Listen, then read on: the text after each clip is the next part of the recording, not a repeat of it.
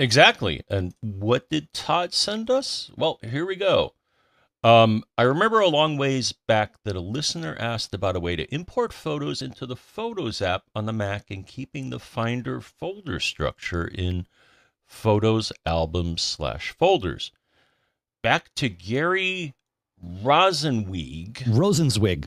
Rosenzweig? Yeah, at MacMost. We just talked about him a couple episodes ago. Yeah, he does great work over there. Yeah, yeah.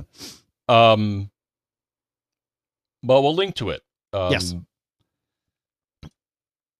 In the show notes, there's a video that shows you the surprisingly robust Photos import feature. So nice. That's great. So yeah, I guess it just got it now is part of the Photos app to be able to do that. That's great. Yeah, yeah, yeah. Cool. Thank you, Todd. I love these quick tips. It's great.